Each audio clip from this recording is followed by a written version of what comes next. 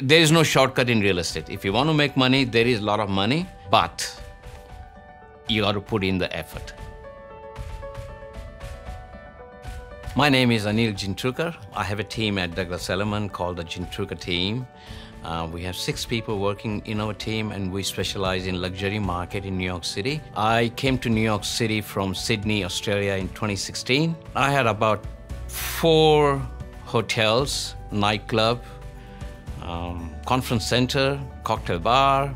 I had like 100, 150 people working for me. And during the 2008 global financial crisis, I lost everything. And then I came here.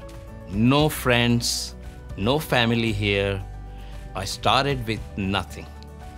I was almost broke. I spent most of the money I brought from Australia, but I knew in my mind that I can sell. All I did was start calling people.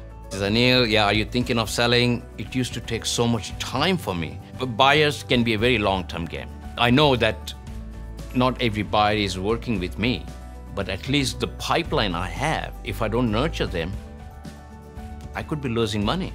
As much as I could do, I work 7 days a week, 16 hours a day. Okay, I mean, I think I can only go so long, you know what I mean? Some of those buyers are sitting in my database, but I wasn't servicing them. And I got like almost 8,000 leads in there. I put them onto the LocalizeOS and then let them take over from there and send them the listings. And if there is a connection come through and if they want to see an apartment, they just reach out to me and then I'll take it from there. It's very easy. I don't have to do anything. I just downloaded my CRM. I send the Excel file and the team just uploaded it for me. All done. Now I can spend more time on the sellers. I still think human touch is important. The AI is doing some initial work to get the interest, and then a human is getting involved. Every call is being recorded.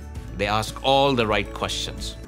So I don't even have to tell them anything. Technology is going to be a deal breaker for agents who will not use the technology. I think they will be losing the business to the agents who are adopting to the new technology.